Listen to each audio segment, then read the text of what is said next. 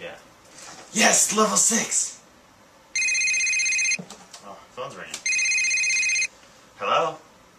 Hey, what's up? Nothing much. Hey, did you get your new phone yet? No, not really. I was just on my way, actually. Oh, hey. Have you thought of which phone that you're gonna get yet? No, not really. Oh, man. You should get the LG Xenon. It's the best phone that I've ever had.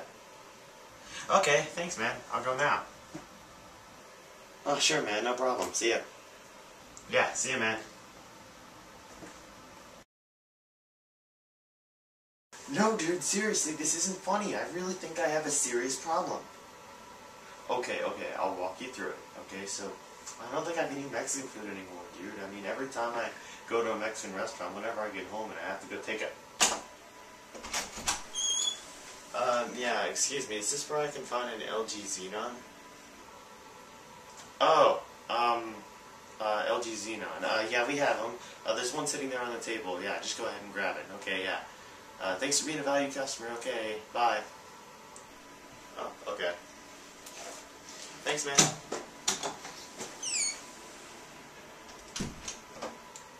Okay, so now, as I was saying, whenever I need to go take a shit, something really bad happens. Yeah, dude, I just got the LG Xenon. It's an awesome phone. Just by looking at the box, it looks so awesome. Yeah, so I'm gonna have to call you back, man. I gotta go ahead and take the phone out, plug it in, and then I gotta plug in the USB cable, and I gotta take everything, like all my pictures, all my music, and all my videos, and I gotta transfer it onto the phone. Okay, yeah. Well, thanks for the suggestion, man. Seems like a nice phone. See ya. Okay, time to take you out, plug in your cord, and go ahead and copy all my data. Let's open the box here. Ooh. It's a nice phone. Now, where's your USB sync cable? There's no USB cable?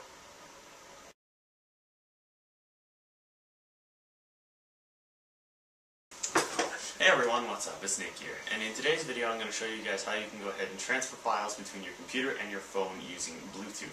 So as you can probably tell by the little skit in the beginning of this video, I didn't have such a good experience with this. Well, let me just go ahead and give you guys a little backstory for this. So I went to the store to go buy my LG Xenon, and I asked the guy at the counter if the device came with a USB sync cable, and he said no, it didn't. And I already purchased the phone at that time, so a little bad mistake on me.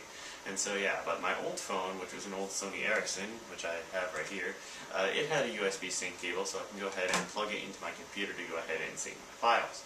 And once I got my Xenon, I had no idea how I was going to get all my pictures, all my movies, and all my videos that I had on this phone, which were on my computer. I had no idea how to get them to my phone. And so I did some tinkering around, and I finally figured out that you could use Bluetooth to go ahead and sync files between your phone and your computer.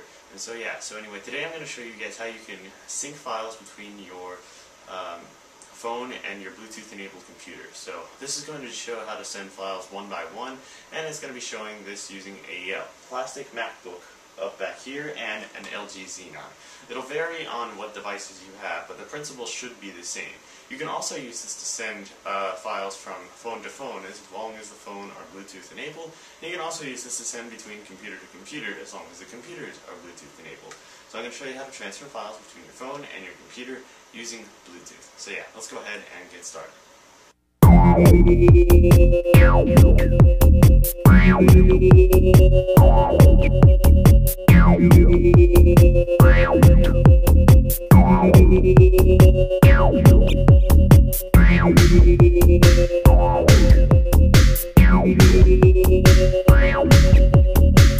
Okay everyone, so the first thing you want to do is you want to go ahead and enable Bluetooth on your mobile device. Now I do apologize for the horrible video quality in this, except my camera doesn't really like to focus in on stuff like this. But I'm going to go ahead and walk you through with some screen annotations here.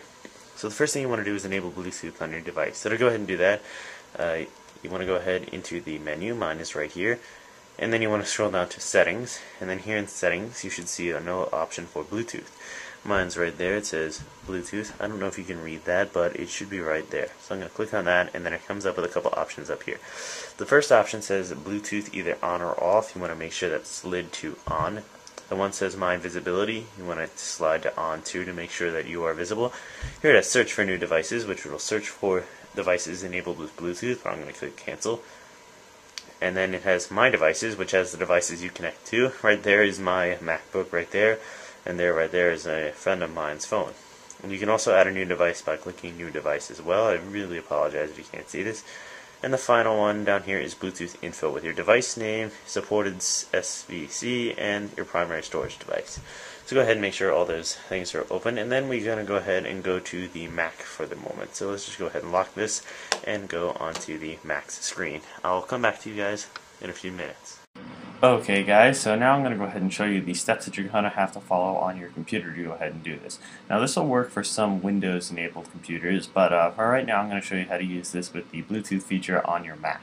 So all Macs come with Bluetooth built in, so if you have a Mac then you already have Bluetooth. So yeah, so the first thing we're going to want to do is we're going to want to go up to the Bluetooth option in the menu bar.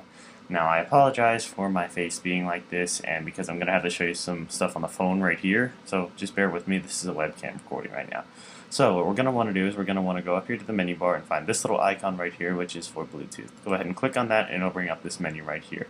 There's some options here. There's one that says Bluetooth on, which is clicked, which will turn the Bluetooth on. You want to make sure the Bluetooth's on. If you want to go ahead and turn it off, you can click Turn Bluetooth Off here. You want to make sure Discoverable is checkmarked as well, so that each device can go ahead and discover it. So now you have the option for Send File or Browse Device, which will happen for any other phone. So I have two devices down here. I have my phone and a friend of mine's phone, and as you notice, if we scroll over here, we can send a file or we can browse the device. So if we want to go ahead and set up a device, you go to Set Up Bluetooth Device, which will bring up this window right here, and it will search for available devices. Then you can go ahead and click Continue and follow the on-screen instructions that are on the screen and on-screen instructions that are on your phone as well, and you can follow those to go ahead and set up your Bluetooth options. But I'm not going to do that because I already have mine set up. So up here, you can also go ahead and open Bluetooth Preferences to go ahead and open up the preferences in the System Preference pane. So let me just wait for that to load up here. So this is what it is. So it has a couple different options here. It says my phone is not connected. It's a mobile phone, dial-up networking, and it has a bunch of different options over here, which you can go ahead and change inside of the Bluetooth options right here, which are also accessible in the menu up here. So now let's say I want to go ahead and send a file to my phone. So let's just say I want to make a quick text document. So no, let's take a picture. So I'll take myself a screenshot. So I'll hold down Command Shift and 3, which takes a screenshot of my screen. And so here is the screenshot up here. So I want to go ahead and send this screenshot here to my phone.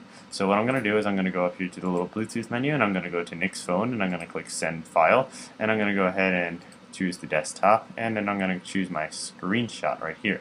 Go ahead and click on that, and it'll say Connecting to Nick's phone, and then there should be a little thing coming up on the phone that says Accept connection request from Nick Wilt's MacBook. So as you see here, not sure how well you can see that, but I'm going to go ahead and click on Yes onto that function right there, and then it will send the file. So once the file is sent, it will have View, Set as Wallpaper, or Set as Picture ID. So I'm going to click on View, and as you notice, let me just tilt the phone this way, it has a full screenshot that I took right there.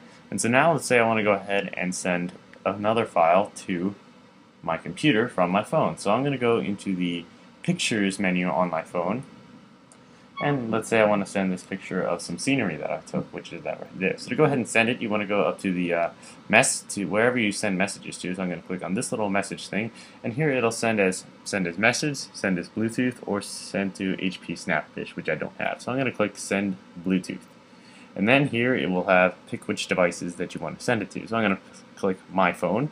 I mean, not my phone, my computer. And then as you notice, this should come up on the computer, either accept or decline. So I'm going to click accept, and it should send the file to my computer. And it should show up in your downloads folder, by the way. So it has a little thing up here as well.